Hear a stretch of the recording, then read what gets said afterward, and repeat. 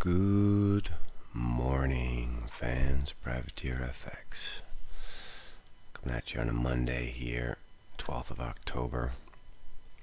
Dollar had a little bit of a bid going forward, coming out of the gate there.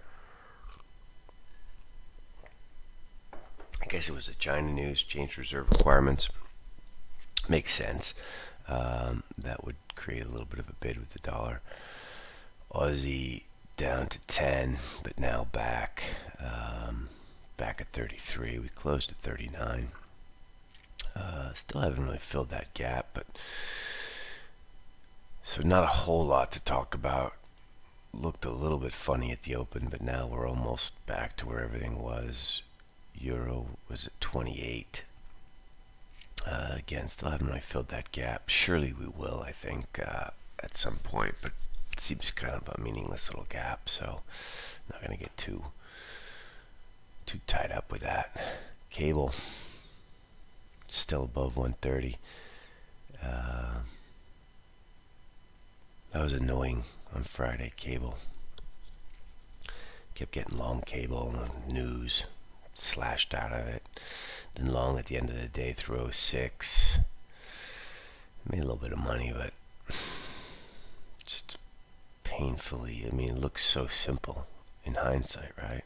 Look at the 5-minute chart. You see the idiotic bullshit we all had to put up with to get there. Anyway, cable looks pretty solid. Dollar Swiss on its knees. Not doing much now, though. Dollar yen had a sneaky little turn there. Back down to 105.50. We do think dollar yen has to sort of make a move down to 100. But as you all know, it's been very frustrating. No vol. It's tough to get excited. 34-point range, still a joke, but 34 is better than 12. So let's just pay attention here, I guess. We had that gap up, dollar bid, but that really closed hard, and now we're, down at 40. I guess bonds were bid overnight. Yeah, that might have been something to do with it. Watch this dollar yen to play catch up on the short dollar trade. Euro yen not doing much, kind of the same pattern as dollar yen. Sterling yen, same thing. Dollars are middle of nowhere. No love there. No interest there for now. Dollar mex makes very little sense to me, especially with Libya opening up the oil fields. Oil should go left this week, I think. Why dollar mex is here? I guess this is the big dollar short, which is helping EM. Everyone loves short dollars. Aussie, as we talked about, gapped, hasn't quite closed. Now we're 6 points away, probably will. Euro, Aussie, equities are bid. Euro, Aussie's lower. Aussie yen slipped down to 19, but still holding, pretty bid. Pretty risk on. Equities are still risk on, so the general theme here is risk on. Kiwi, 666.5. Kind of a fun number. 66.65. Not much to say here, except for there is some fresh air up here. We're going to have a little bit of resistance at 90, but 67.50.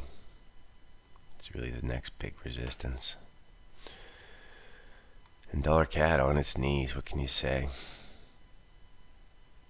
Wonder who that was at 133.30. Non-farms last week. Bang. Straight down. 220 points. We'll see. She looks like she wants to consolidate. This looks a little extended to me. We'll have to see. Gold staying bid. This is weaker dollar in play. And then equities. Here we are. 34.80. Should see some resistance and consolidation here. 35.30. That was like the point of no return for the September move down. So that's sort of your next resistance point. We shall see if we see it. I tend to think we're going to turn here in this sort of 80 zone. We shall see.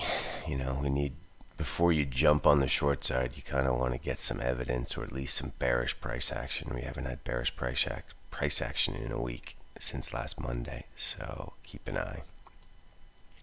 ZB is bid, but you just want to sell this. You know, sell any rally. Same strategy in ZB. Today maybe 15s and 25s. If Biden wins, this shit is going to collapse.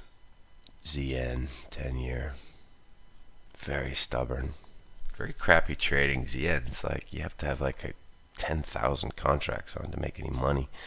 But we are watching this 138.22. Interesting. You can see it on the chart, although we should have the yield chart up. I just started trading bonds more seriously this year, and like a lot of the futures market, technicals or candlesticks are not that useful. They're useful guideposts for risk management, but the true technical patterns that you're kind of following or looking at in bonds, of course, is the yield. So TYX is the 30.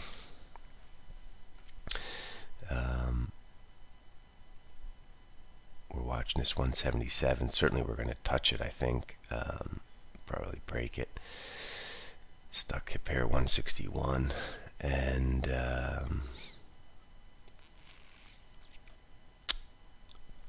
US10Y is the other one.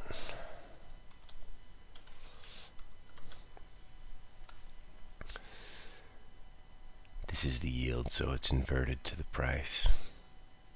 80 basis points. Anyway, interesting.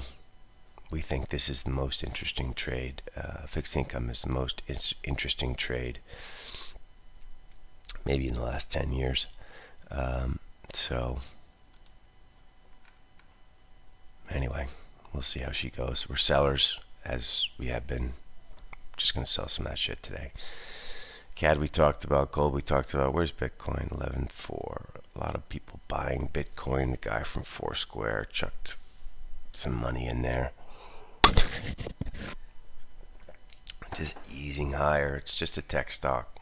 Don't even think of it as a currency. It's just a technology play more than anything.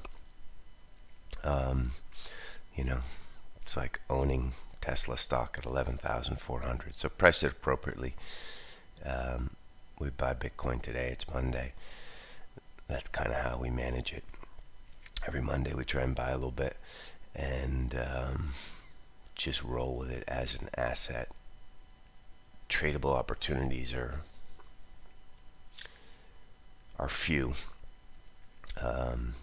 Certainly the way the price trades and the patterns that it trades, I'm not super familiar with, and I'm not close enough to the inside, but as an asset we like it.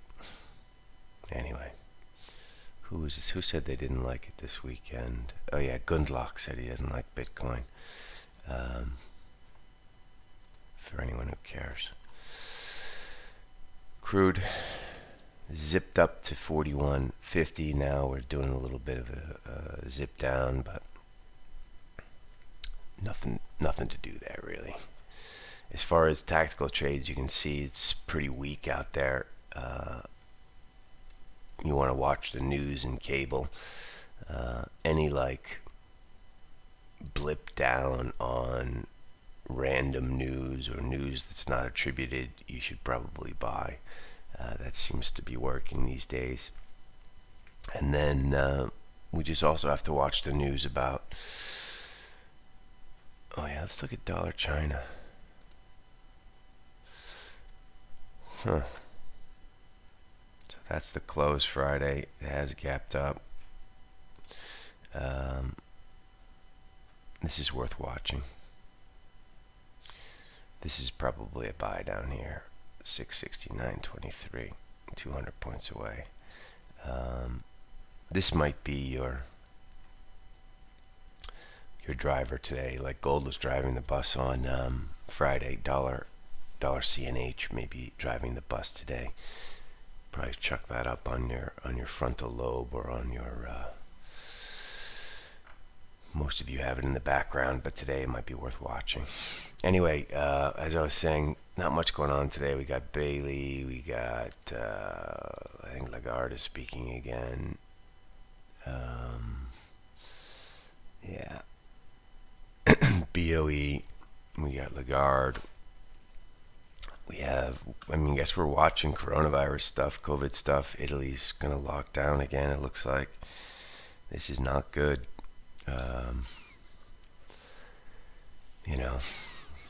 Lockdowns are not good.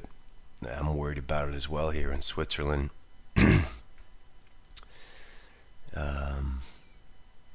We'll see. Oddly, I just noticed that it's a U.S. holiday today. What is it? Columbus Day? Canadian holiday today? Like, what planet am I on? Jesus. So liquidity is going to suck. Afternoon trading is going to suck. Looks like a day to watch. Anyway, I need some more coffee, obviously. Anyway, we're watching dollar CNH. We'll see how she goes. I will talk to you all tomorrow. Ciao.